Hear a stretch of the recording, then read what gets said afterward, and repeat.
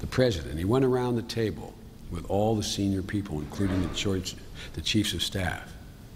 And he said, I have to make this decision. What is your opinion? He started with the National Security Advisor, the Secretary of State, and he ended with me. Every single person in that room hedged their bet, except Leon Panetta.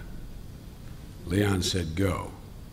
Everyone else said, 49, 51, this. So it got to me and he said, Joe, what do you think? And I said, you know, I didn't know we had so many economists around the table. I said, we owe the man a direct answer. Mr. President, my suggestion is don't go. We have to do 2 more things to see if he's there. He walked out and said, I'll give you my decision.